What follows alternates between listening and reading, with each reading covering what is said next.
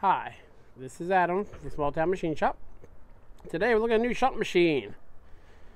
This is a Edlund 1B 15-inch drill press. Has the remnants of the war production board tag. This is a early, from the serial number info I gathered, it's early 1944. It's in pretty good shape. It has a really heavy coat of orange paint. But yeah, pick this guy up. It's got a 1 Morse taper spindle. I'm debating pulling that out and boring it and reaming it to 2. We'll see. It's got 4 speeds. They're all fast, but again, it has a 1 Morse taper. It's got a quick release handle here. You pull this out, you know, it's normally engaged. You twist it and you can pull it out. Then you just use the wheel.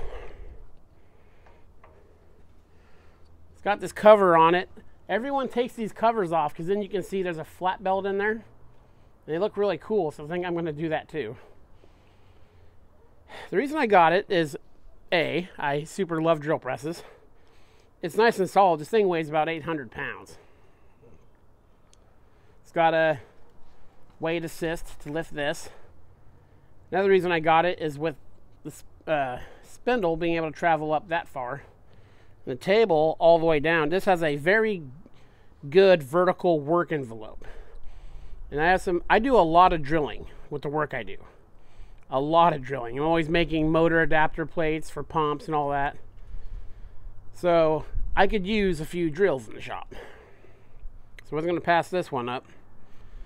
It's got a dovetail table ways. Again, everything's nice and sturdy and solid. It has a spot here on the base. It's not drilled and tapped, but you can drill and tap that. And that'll be where the coolant runs into for cutting oil or whatever you're using. So let's hear it run. I'm just lubed it up and ran it for a little bit, so there might be a little bit of bearing noise. And a lot of that's that metal cover. I need to tighten it up. As you can see, it's running very, very true.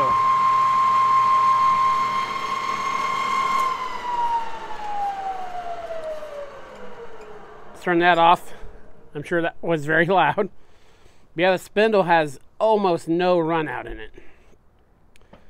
Now, the table is not super favorable for mounting things to. There's 2 holes drilled in it. So I don't know if I'm going to mount a XY vise in it.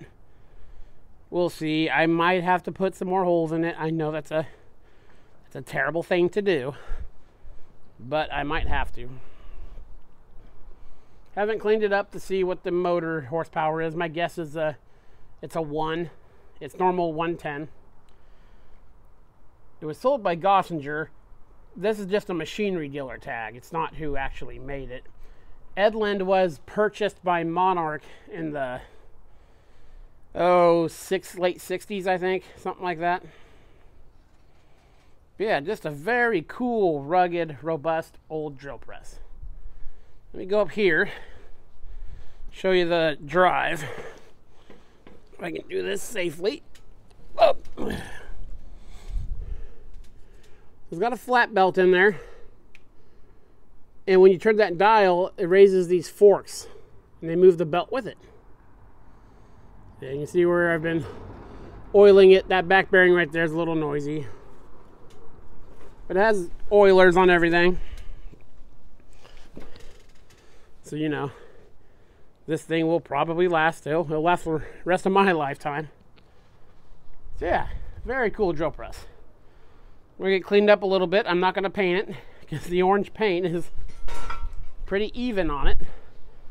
I've just been cleaning it a little bit down there. But yeah. It's got table lock, table raising. Just a nice solid machine. But I am going to take that cover off because it'll look really cool. I'll clean up there a little bit. So yeah, you'll be seeing this in some videos once I find where I'm going to move all the drill presses to. This is Adam from Small Town Machine Shop. Please comment, like, and subscribe, and thanks for watching.